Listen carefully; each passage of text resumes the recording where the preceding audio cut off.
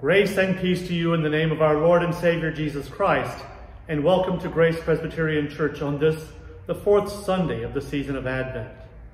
As the pastor of this congregation, it is my privilege and my pleasure to welcome you to this time of worship and to make it known to you that you are welcome here in this place of worship. Anybody tries to tell you you're not welcome here, tell them they need to take it up with God, because this is God's house. This is God's space. All of this is God's space, and it is God who says that you and all of you are welcome here. We have a few announcements that need to be made. First, I need to remind the members of the congregation that, of all things, we will be having a congregational meeting just before the Christmas Eve service here in the courtyard garden at 4 o'clock on Christmas Eve day, weather permitting. The congregational meeting will be for the election of elders to serve starting with the year 2021. That is the first of two announcements. The second announcement can actually be that day, but this is the first one, so we're doing our constitutional duty, so to speak. That does also give opportunity to remind you that there will be a service outdoors on Christmas Eve day at 4 o'clock p.m. in the courtyard garden between the wings of the Educational Center. This is, of course, weather permitting, and while there is some chance of rain that day, it's not a given at this point. If things change to the point where that's not feasible, other alternate arrangements or possibly just a cancellation may happen. For those of you who cannot physically attend services but have been joining with these services as they have been presented in video form, a different service will also be made available later that evening, more of a full-fledged lessons and carols service, while the 4 o'clock service will be more of a straightforward evening prayer and worship service.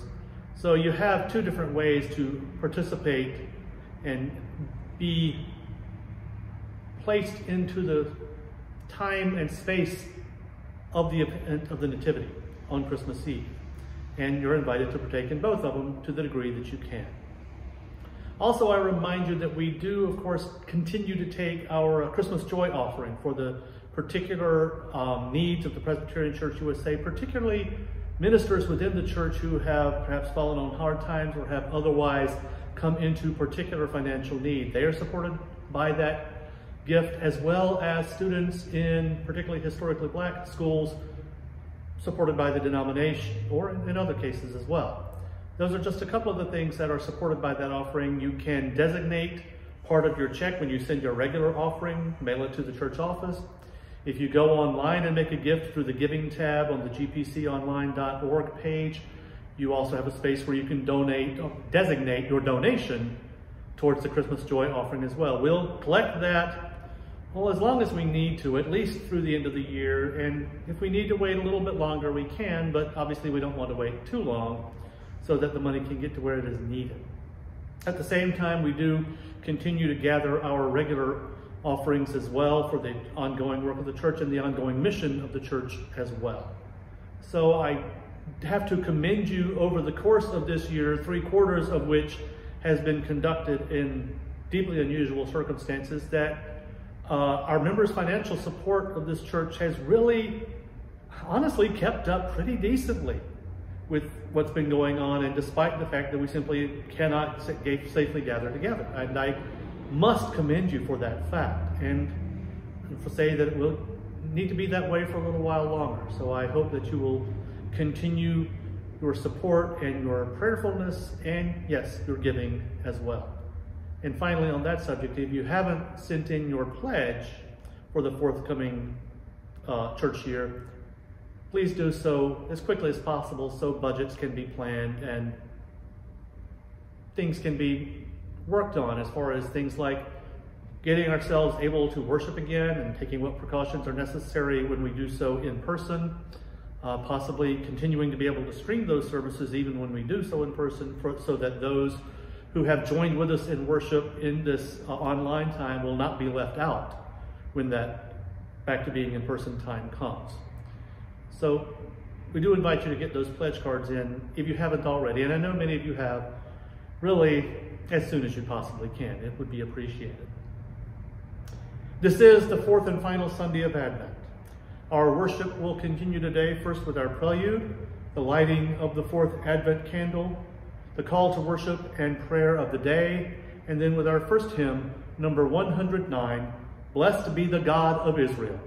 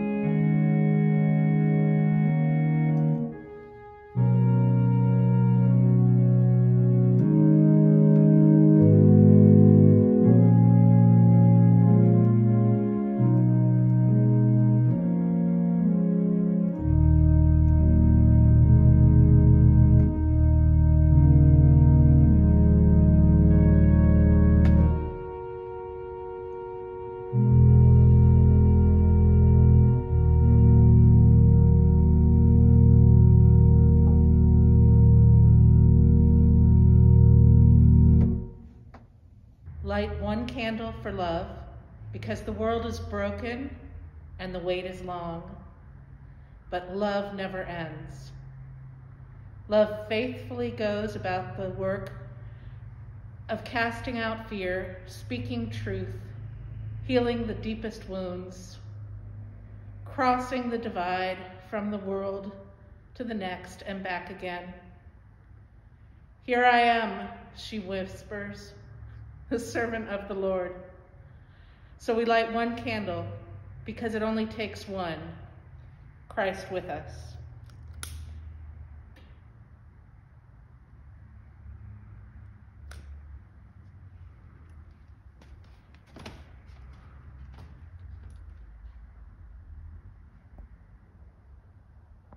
An angel spoke to Mary, "Do not be afraid.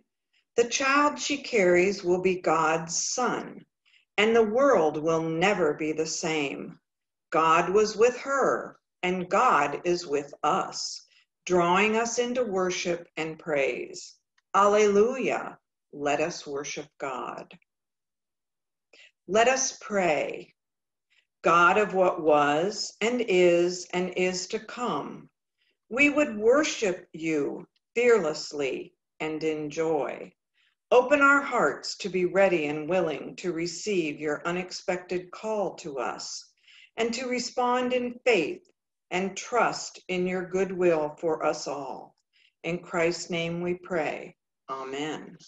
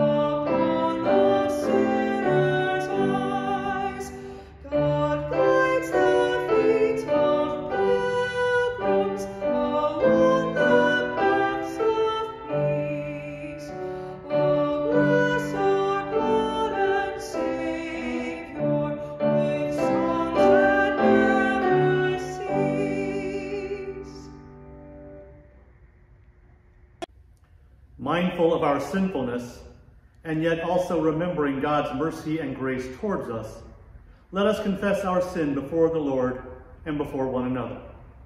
Let us pray. An angel spoke to Mary, "Do not be afraid."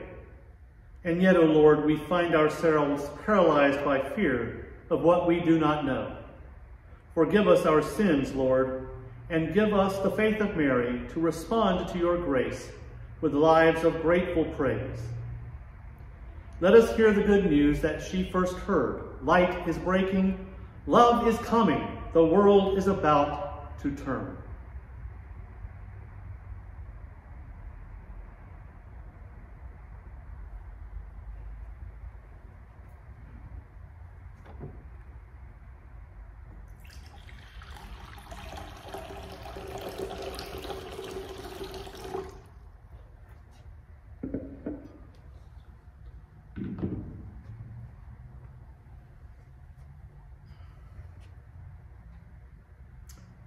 Here in the waters of the font, this good word. The God who made a house of David is the same God who strengthens us and holds us in the obedience of faith, who forgives us and redeems us for his good work. Thanks be to God. Please join me in a prayer for the illumination of Scripture. Holy God, our hope and strength, by the power of your Spirit, prepare the way in our hearts for the coming of your word, so that we may see the glorious signs of your promise fulfilled. Amen. Now when the king was settled in his house, and the Lord had given him rest from all his enemies around him, the king said to the prophet Nathan, "See now, I am living in a house of cedar, but the ark of God stays in a tent." Nathan said to the king, "Go, do all that you have in mind, for the Lord is with you." But that same night, the word of the Lord came to Nathan.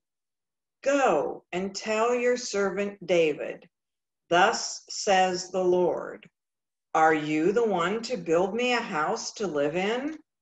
I have not lived in a house since the day I brought up the people of Israel from Egypt to this day, but I have been moving about in a tent and a tabernacle.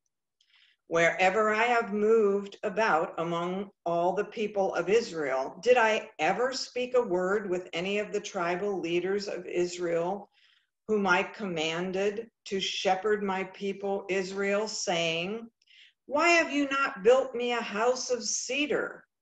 Now therefore thus you shall say to my servant David, 'Thus says the Lord of hosts, I took you from the pasture, from following the sheep, to be a prince over my people Israel.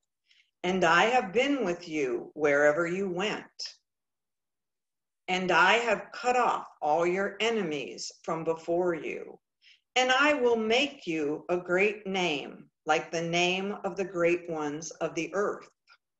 And I will appoint a place for my people, Israel, and will plant them so that they may live in their own place and be disturbed no more. And evildoers shall afflict them no more, as formerly. From the time that I appointed judges over my people Israel, and I will give you rest from all your enemies. Moreover, the Lord declares to you that the Lord will make you a house."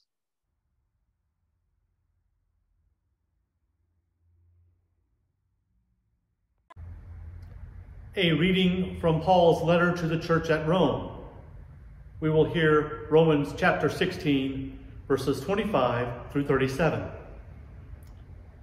Now to God, who is able to strengthen you according to my gospel and the proclamation of Jesus Christ, according to the revelation of the mystery that was kept secret for long ages, but is now disclosed, and through the prophetic writings is made known to all the Gentiles, according to the command of the eternal God, to bring about the obedience of faith, to the only wise God, through Jesus Christ, to whom be the glory forever. Amen.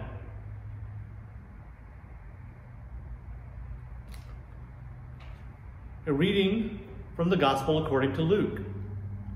We'll hear Luke 1, verses 5 through 38. In the days of King Herod of Judea, there was a priest named Zechariah, who belonged to the priestly order of Abijah. His wife was a descendant of Aaron, and her name was Elizabeth. Both of them were righteous before God, living blamelessly according to all the commandments and regulations of the Lord. But they had no children, because Elizabeth was barren, and both were getting on in years. Once when he was serving as priest before God, and his section was on duty, he was chosen by lot, according to the custom of the priesthood, to enter the sanctuary of the Lord to offer incense. Now, at the time of the incense offering, the whole assembly of the people was praying outside. Then there appeared to him an angel of the Lord, standing at the right side of the altar of incense.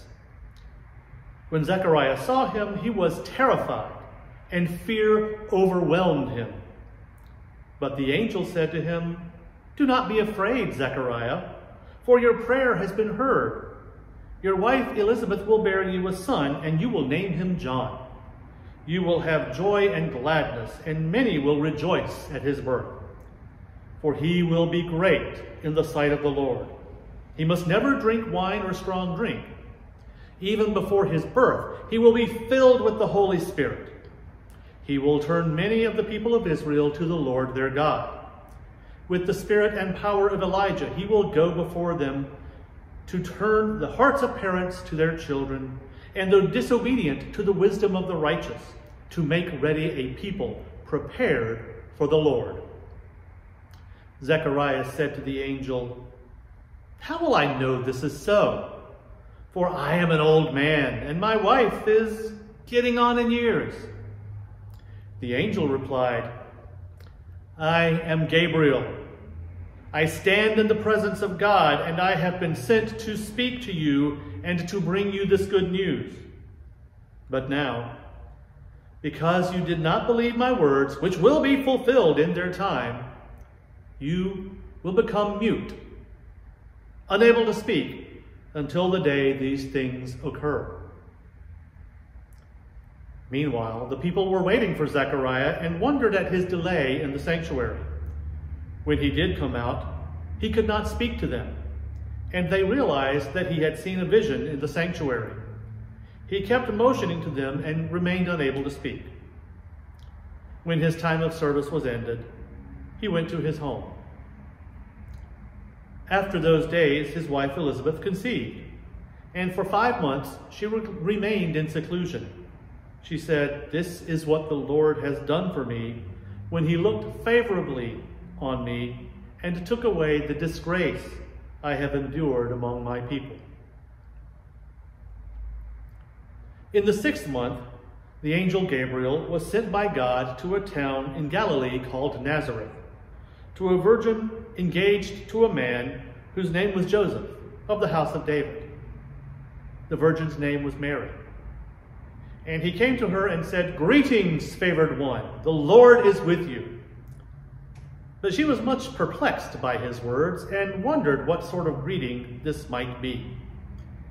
The angel said to her, "Do not be afraid, Mary, for you have found favor with God. And now you will conceive in your womb and bear a son, and you will name him Jesus. He will be great and will be called the Son of the Most High. And the Lord God will give to him the throne of his ancestor David. He will reign over the house of Jacob forever, and of his kingdom there will be no end." Mary said to the angel, "How can this be, since I am a virgin?" The angel said to her, "The Holy Spirit will come upon you, and the power of the Most High will overshadow you. Therefore the child to be born will be holy. He will be called Son of God. And now your relative Elizabeth, in her old age, has also conceived a son. And this is the 6th month for her who was said to be barren. for nothing will be impossible with God." Then Mary said, "Here am I, the servant of the Lord. Let it be with me according to your word." Then the angel departed from her. This is the word of the Lord. Thanks be to God. So, here we are. Almost there. Come this Thursday, Christmas Eve will be upon us, and Christians all over will, whether online or in outdoor services or even drive-by observances, as I've heard some churches are planning, they will mark the birth of Jesus in that feed trough in Bethlehem. The season of Advent will meet its culmination, or at least one of them will. Advent is, as we have observed already, a two-faced season after a fashion. Even as we look back and remember that birth, we also look forward, anticipating the longed-for return of Christ. Now, while it's not at all impossible that such a thing could happen between now and Christmas Eve, it's not something we can predict or count on. We've been reminded many times in Scripture that nobody but God knows that hour. Not to mention, we've also been reminded many times by the failures of those who did try to predict those events. As far as we know, when Christmas Eve comes, we will still be continuing to wait for that second Advent. The readings we just heard offer us some examples of waiting, both done well and not so well.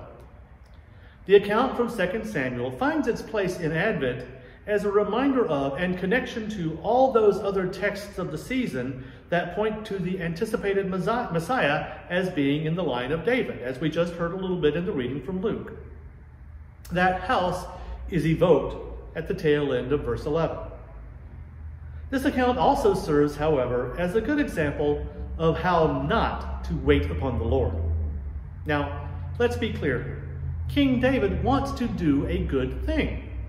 He sees the magnificent palace he has built for himself, and at least has the decency to notice that the tent in which the Ark of the Covenant is housed is rather meager looking by comparison. David also has the decency to realize that as the king, he can do something about that. Meanwhile, the prophet Nathan, apparently without hesitation, agrees with the king's insinuated plans. God does not agree, however, and gives Nathan a substantial bit of instruction to relay to David, which might be summed up as, 1, did I ask you to do this? And 2, I'm the one who builds around here. However well-intentioned, David's plans were not God's plans. Now, this is an easy trap. We mean well. We want to do a good thing, or what at least seems to be a good thing, yet it's not the thing God wants us to do. On the other hand, there are those who think that by their moves and machinations, they can manipulate God into giving them, so much, whether it's wealth or power or whatever gets covered by that social media hashtag bless them. Or there are even those who think they can hasten the day of the Lord by their political or religious or financial machinations. All of these things fail to meet the criteria of good Advent waiting. God is the one who initiates, and we are to follow. When God does initiate, though, it's our job to be ready to jump in and cooperate with God's action. This is where Zechariah falls a little bit short at the beginning of Luke's gospel. Now, Zechariah served as a priest in the temple in Jerusalem, so you'd think he'd be ready for something to happen while on that job. But even the priesthood could apparently have a numbing repetitiveness to it. He is performing his service when an angel appears, and his first reaction is to be frightened. Luke says that fear overwhelmed him. The angel, who later identifies himself as Gabriel, pronounces a shocking thing. The old priest and his old wife will have a son, and not just any son at that, one who will be great in the sight of the Lord and will turn many of the people of Israel to the Lord their God. Zechariah's response, again, out of fear, is one of incredulousness, to put it kindly, pointing out the kind of obvious fact that he and Elizabeth were quite old. Gabriel's response, which really seems to need a deep breath or sigh before it, is to point out that, look, I'm bringing this straight from the presence of God, and to pronounce the old priest mute until the promise is fulfilled. Now, if you go to the end of this chapter, you'll see that all does come right in the end.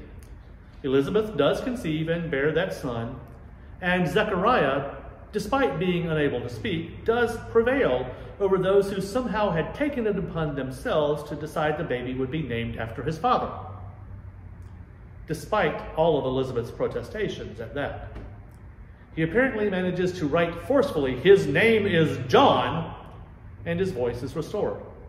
And he gets to have his own prophetic moment, paraphrased in the first hymn we sang today. But that first moment of fear did cost Zechariah at least several months of being able to speak and to do his job, for that matter. Now, I've never been able to shake the feeling that Gabriel decided after this experience with Zechariah that he was probably better off going directly to the potential mother for these exchanges, and so next appears to Mary herself instead of going through Joseph. And Mary, as it turns out, manages to do what Zechariah could not. She responds to Gabriel without fear. Now, let's be clear, she's not unaffected by the event. Luke describes her as perplexed. And furthermore, it's not as if she doesn't have her own question for the angel. How can this be? But there's a way of questioning that makes it clear you think the whole thing is ridiculous. And there's a way of questioning that makes it clear that you're trying to understand. And Mary apparently found the latter. Or maybe Gabriel simply had more compassion for an uneducated, frightfully young woman from nowhere in particular being thrust into this impossible situation than he managed for a priest who by all rights should have known how to react to a word from God. Whatever the case, Mary's response is ultimately on target. She asks her question, but she listens and ultimately answers, "Yes, let it be with me according to your word."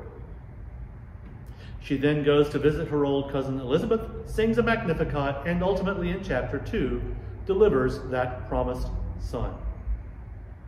You see, all of the watching and waiting and preparing that we associate with Advent has a purpose: to help us be ready to respond when God calls us or comes to us or appears before us or begins to move in the world. Not to jump the gun like David and try to do what God has not called us to do. Not to shrink back in fear and slip into disbelief like Zechariah. Instead, we listen like Mary. We may even ask questions, but we respond in the end with acceptance and obedience and readiness to do what we're called to do, no matter how crazy it sounds. I'm pretty sure Tom Petty didn't mean his song, The Waiting, to be an Advent song, certainly not based on the verses of the song, but the chorus does get it right. The waiting is the hardest part. Every day you get one more yard. You take it on faith, you take it to the heart, but the waiting is the hardest part. And so, we wait, watching and preparing, and so when that day comes and we behold the Lord's action in the world, we respond in faith and obedience.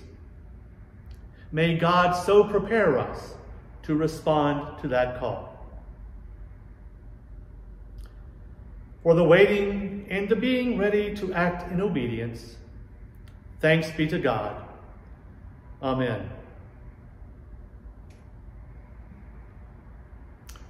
I invite you to join in an affirmation of faith adapted from the Confession of 1967 from the Presbyterian Church USA Book of Confessions. Out of Israel, God in due time raised up Jesus. His faith and obedience were the response of the perfect child of God. He was the fulfillment of God's promise to Israel, the beginning of the new creation, and the pioneer of the new humanity. He gave history its meaning and direction, and called the church to be his servant for the reconciliation of the world. Our second hymn this morning is "To Our God Who Holds You Strong."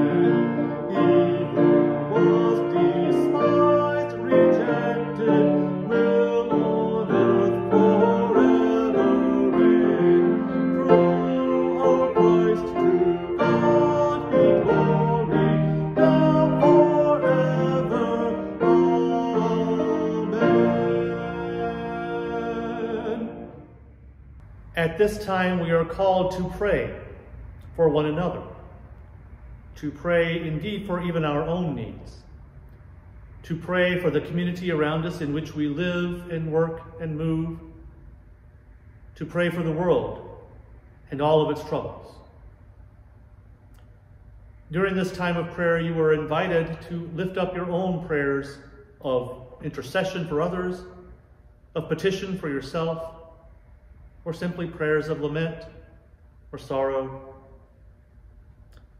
As you are comfortable doing so, you are invited to leave particularly prayer requests in the comment or chat section that accompanies this video, if you're comfortable doing so. If not, you can certainly lift them up in the silence of your own hearts. Whichever you choose to do, you are invited to lift up your prayers during this time while this music is playing.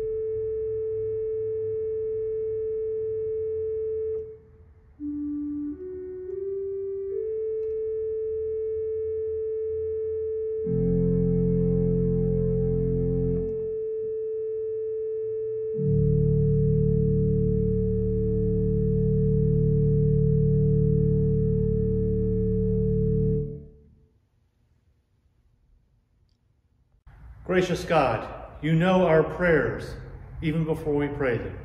You know our needs even before we know them. You know our requests even before we make them. We lift these prayers to you in accordance with your command and in trust that your good will be done.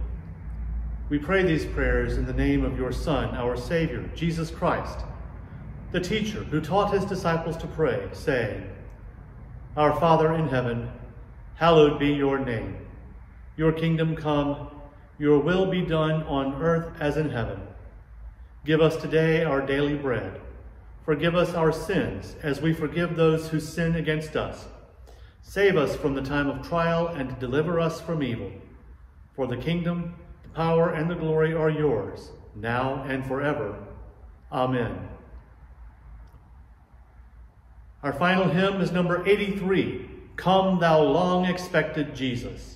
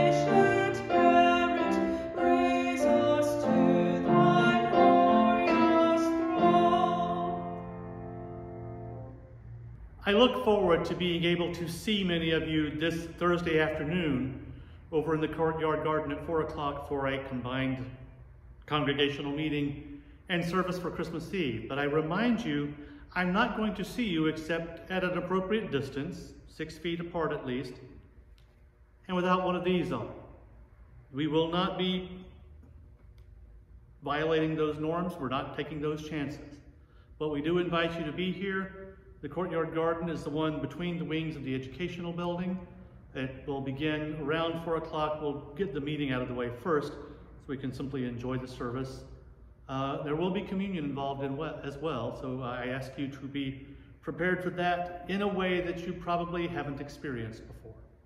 Nonetheless, you're invited to join with us and to be prepared. If you cannot be physically at that service, about 7:30 that evening, the pre-recorded service of lessons and carols will be available to stream just as these services have been on Sunday mornings.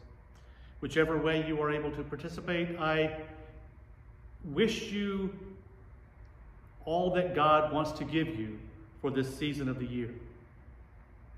And in the meantime, this blessing upon you, a blessing that grants to you, if you will, the opportunity to be fearless, to be ready for whatever curveball God throws at you, to be ready for whatever crazy call God puts before you, and to respond in faithfulness and obedience. Prepare the way of the Lord. May the God of peace make you holy, and the power of the Spirit sustain you until the coming of our Lord Jesus Christ. Alleluia.